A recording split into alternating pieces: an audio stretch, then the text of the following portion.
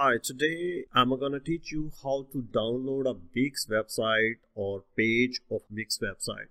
So there is a bad news for you. At this time when I'm recording the video, you are unable to download any of Wix page or website. But you have a solution for solving this to take a print screen of your page or your required element. Let me do it. For example, here is my website, and in another type I have this section, and I'm going to download it or going to make a copy for my record. You have to take a screenshot of that. How to do that? Let me I'm using a Windows operating system, and here is the snipping tool in my Windows, and click on new and take a snip and save it for your record.